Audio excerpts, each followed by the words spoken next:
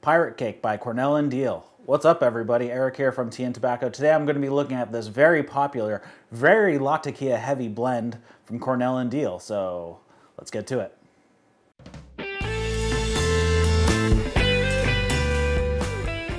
So this is a very popular blend, especially amongst Latakia lovers, because it is 75% Latakia. So right off the bat, that should give you an idea of what it's going to be like.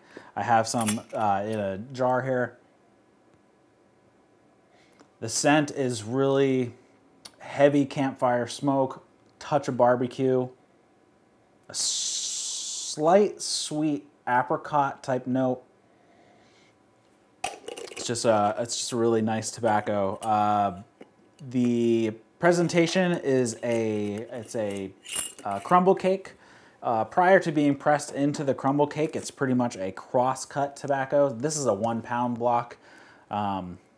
So as you can see, I do like it a lot because I do buy it by the 1 pound block.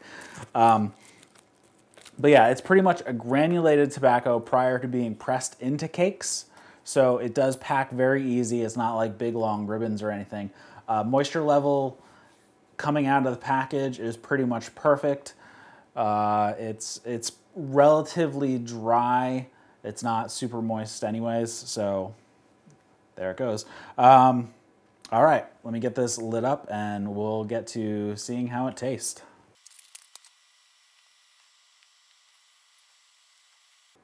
So just starting off here, nice smokiness, obviously, because it is a major lap bomb.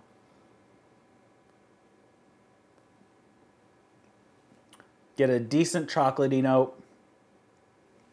The apricot-y sweetness does come through from the tin note as well. And then the finish goes into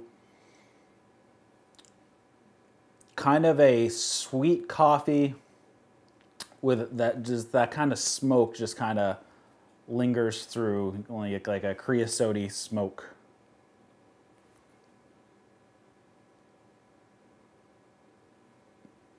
All right, I'll get smoking this down and see if anything else pops out.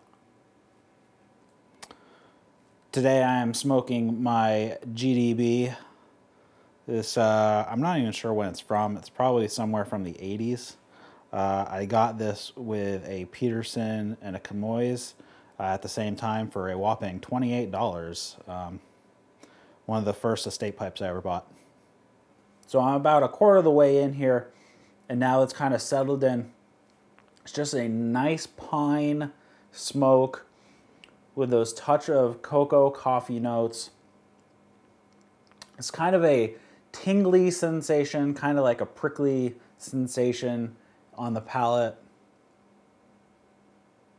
Retrohale, you get a little touch of that fruit and sweetness. And then the finish just kind of dies into a pine, almost like more of a pine board than a pine wood, more than a pine needle type of flavor. So I'll keep smoking this down and let you know if anything else changes. Hat of the day today I'm wearing a Dockers flat cap with ear flaps. It's actually a really nice hat. I didn't even know Dockers made hats when I first got it. Should check it out. All right, so I've pretty much smoked this down to nothing. Going farther into the bowl, it really develops a nice sweetness on the finish. Basically, after every puff, it just degrades into a nice sugarcane sweetness. You have that nice smokiness in there too. Slight touches of coffee in there as well.